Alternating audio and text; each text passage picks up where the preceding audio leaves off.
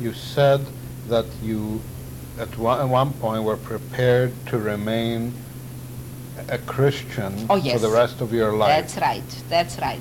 What was behind that aspect? I was prepared to, because I didn't want to suffer. I saw what Jewish people suffered. Once I survived as a Christian, I decided to leave I didn't know that there Jews were, I didn't know that there'll be Jewish survivors altogether. I never expected. That's why I couldn't believe the fellow in Wildflecken who tried to convince me that he is Jewish. That was the reason to stay a Christian, because I didn't think there are any Jewish survivors, knowing the concentration camp, what was going on there. How could I expect a Jew to survive?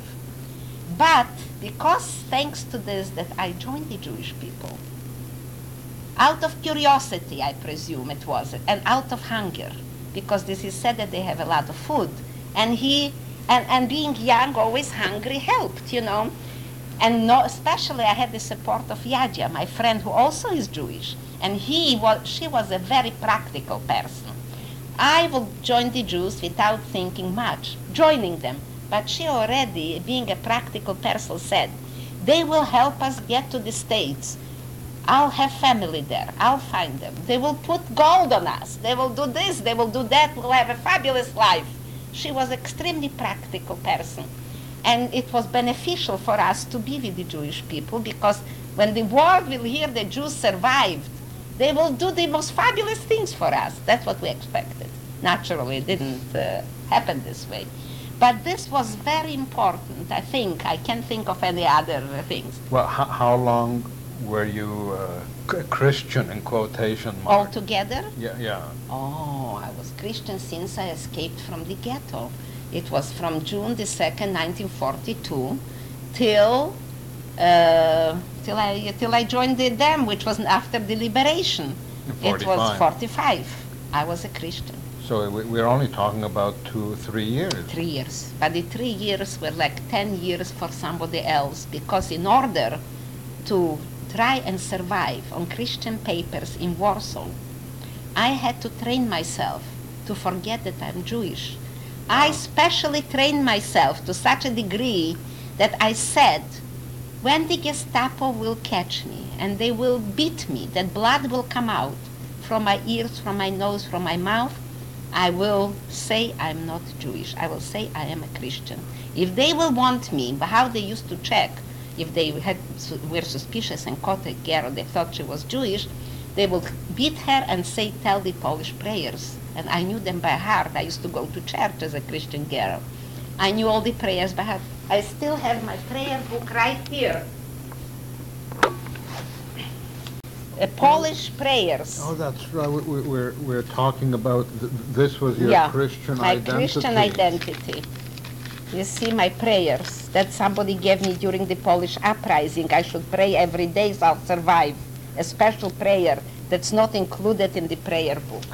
And so on and so on. So I lived with a Polish family that they knew I was Polish, and that's it, So at night in my room, I would lie, I would put the blanket over myself and talk to myself for hours. Remember, you are not Jewish. Remember, you are Maria Janina Burczynska, because that was my identity. So that's how I trained myself.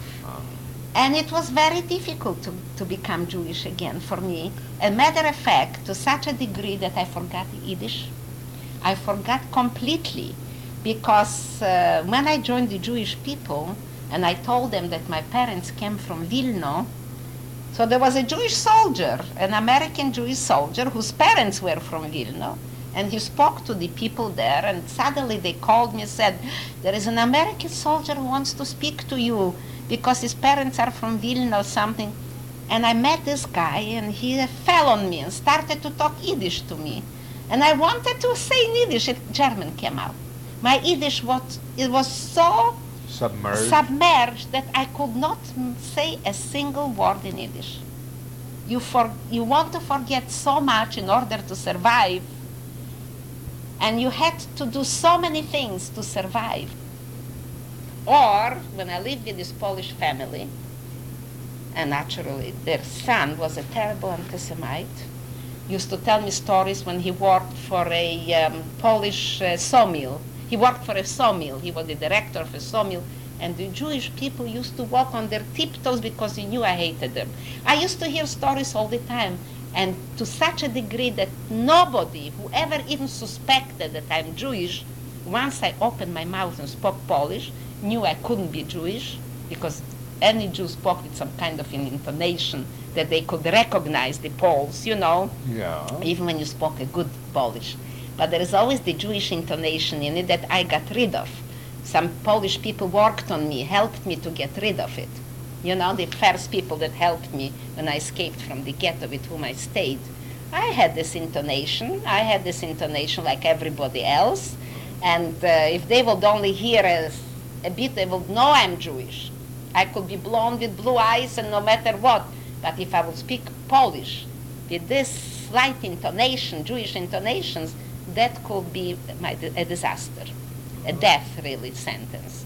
So I spoke a pure Polish, with a real pure Polish accent. So once a man said to me, you know, I suspect that you were Jewish. But once you opened your mouth, I knew you couldn't be. You know, things like that. So I had really to work very hard on myself.